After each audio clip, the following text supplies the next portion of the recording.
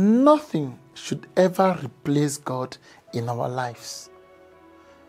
That's what we get from today's readings on this 25th Sunday in ordinary time of year C. We live in a world with much social imbalance, where the poor are oppressed by some few rich people who do everything to maintain this unjust societal ill. In most cases, poor people are reduced to commodities that can be bought, sold, or manipulated. This situation does not only end with being rich or being poor. It also has to do with dishonesty.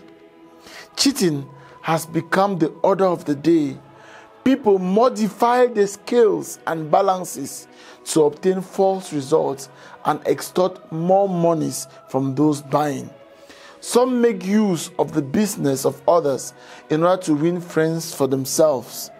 You hand over your business to a person, and that person cheats you and drives you away in order to become rich overnight. These are some of the ills that are expounded by Amos in the first reading and also in our gospel today. What is the solution in such a situation?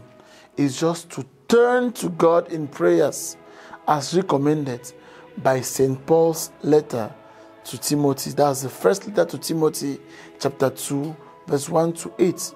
We must put God first in our lives, and nothing should replace God. In our first reading today, Amos mirrors and exposes our unjust society.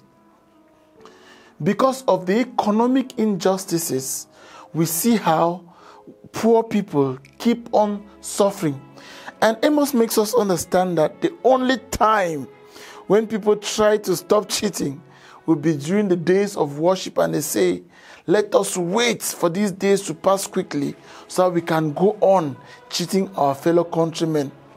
Amos is a prophet of divine judgment, and his thought is dominated by the Lord's sovereign nature. Churches, crusades, and deliverance increase daily, yet the crime rates and duping keep on escalating. At times, people even use church to cheat people. The message of Amos is so clear. The religious practices and justice issues cannot be separable. If we want to preach justice, we should make sure we are consistent. It is as if Amos is telling us that no matter what you do in church on Sunday, if you are cheating your neighbor on Monday, then you are breaking that covenant relationship with God. Amos' message stands out as one of the most powerful voices ever to challenge hypocrisy and injustice.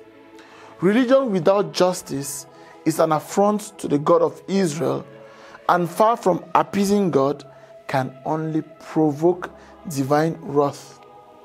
People are very astute, therefore, in economic matters.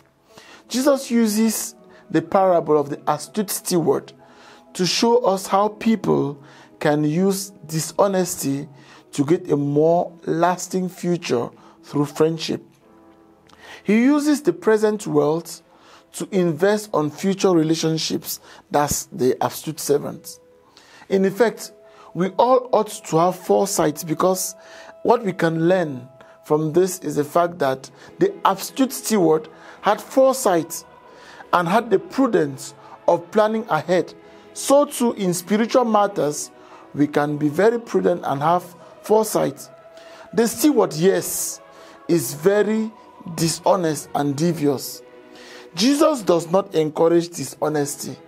Jesus praised the steward because of the astute way of the basic truth, thinking about the future.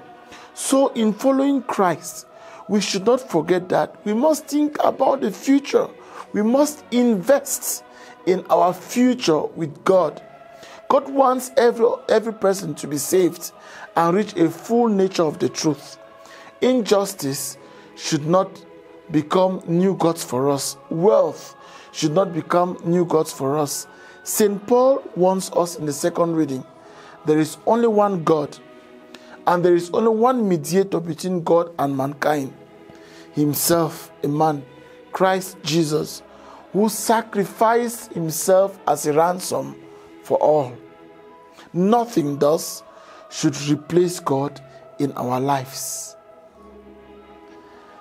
May Almighty God bless you, the Father, and the Son, and the Holy Spirit. Amen.